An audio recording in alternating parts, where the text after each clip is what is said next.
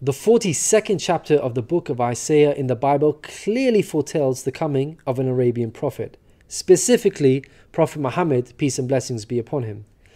Isaiah describes itself as a prophecy about the future. God states that, "The former things have taken place, and new things I declare." God starts the chapter by drawing our attention to a very special person that he will send. He describes this person as my servant, whom I uphold, my chosen one in whom I delight. At least 3 of the names of the Prophet Muhammad are mentioned: servant, chosen one, and in whom I delight. Isaiah is originally written in Hebrew. Arabic and Hebrew share a lot of common words because they are both Semitic languages. Isaiah uses the Hebrew word ebed for servant. The Arabic word for servant is abd.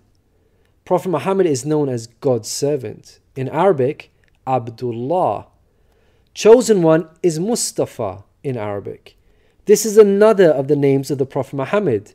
The one in whom God delights in shows that this person is beloved to God. Habibullah in Arabic, which means beloved of God, also happens to be one of the Prophet Muhammad's names. In Isaiah, God also reveals the location of this special person.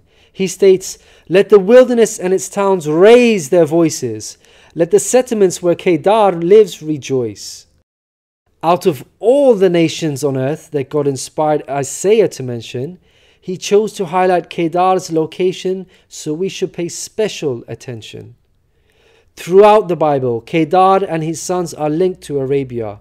For example, the book of Ezekiel tells us that Arabia and all the princes of Kedar were your favorite dealers in lambs, rams, and goats. In these they did business with you. In Isaiah, God goes on to narrow the location down further to a specific city within Arabia. He states that the people of Selah should sing for joy. Let them shout from the mountaintops. The place Selah pinpoints the exact location in Arabia. The place being spoken of is the city of Madinah in Saudi Arabia, because Selah is the name of a famous mountain in Madinah. Medina was the city of the Prophet Muhammad.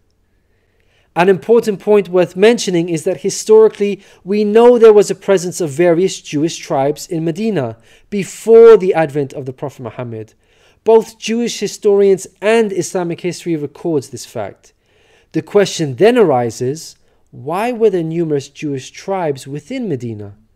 The answer is that the learned Jews were aware of this prophecy in Isaiah and were anxiously awaiting the coming of a new prophet. Islamic history records the fact that whenever a dispute arose between the Jews and the Arabs in Medina, the Jews used to taunt their pagan Arab neighbors by saying, "When our prophet arrives, we shall obliterate you."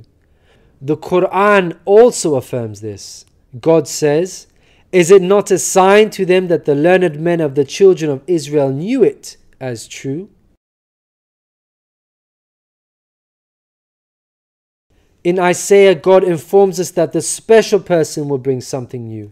Mankind is told that we will sing to the Lord a new song, His praise from the ends of the earth. The statement "a new song" means a new law, a new way of worship.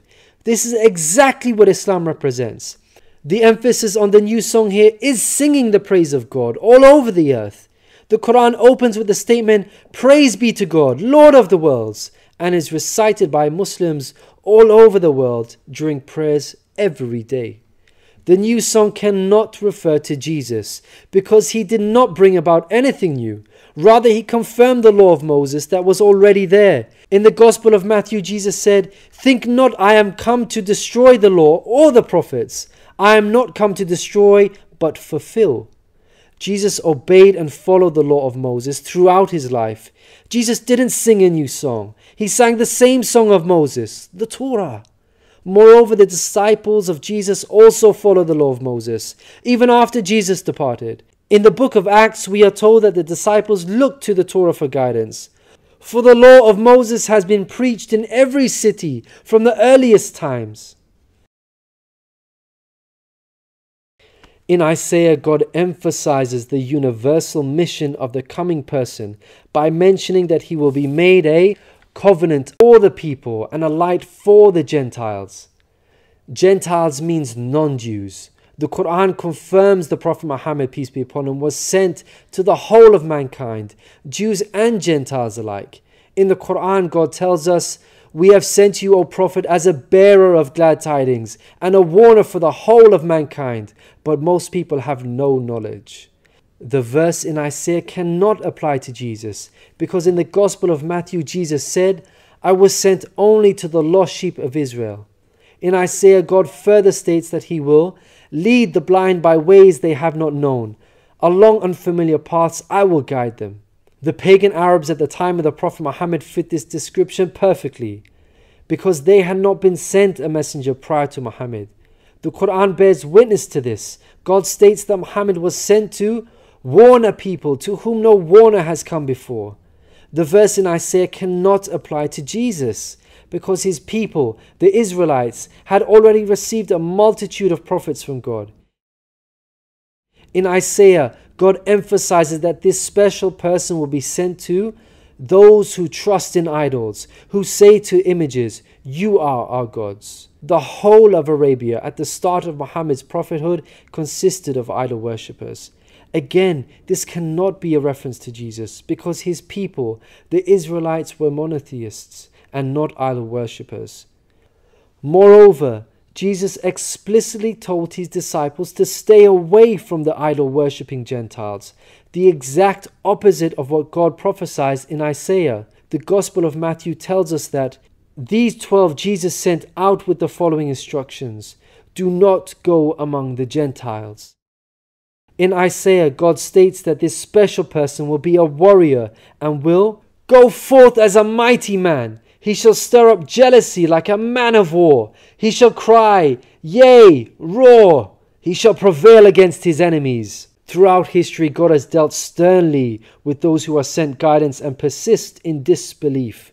Prophet Muhammad, peace be upon him, had to engage in many battles with the idol-worshipping enemies of God and ultimately prevailed against them. By comparison, Jesus did not triumph over his enemies. According to Christians, he was crucified by them.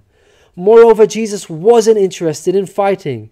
He was not a man of war. He was a pacifist, according to the Bible. He said such things as, "For all who draw the sword will die by the sword," and "My kingdom is not of this world. If my kingdom were of this world, then would my servants fight." In Isaiah, God gives us a list of momentous achievements for this special person. Chief of these is that the idol worshippers will be turned back in utter shame. Not only did the Prophet Muhammad conquer Mecca, the pagan capital of Arabia, but by the end of his life, in just 23 short years of prophethood, Arabia had shunned idol worship and now worshipped the one true God of Abraham. This cannot apply to Jesus, as it was Christians themselves who were humiliated and greatly ashamed for hundreds of years after Jesus. They were persecuted at the hands of the Roman Empire, who were idol worshippers. They executed some of the apostles of Jesus, such as Peter and Paul. Christians were tortured and even fed to the lions. Finally, Isaiah closes with an admonishment from God. "Hear, you deaf. Look, you blind, and see. You have seen many things, but you pay no attention. Your ears are open, but you do not listen. Which of you will listen to this or pay close attention in time to come?" It seems clear that the deaf and blind God is talking about in this verse are those who reject Prophet Muhammad, peace be upon him. Who among you will heed God by acknowledging him? Who will listen and pay close attention in time to come?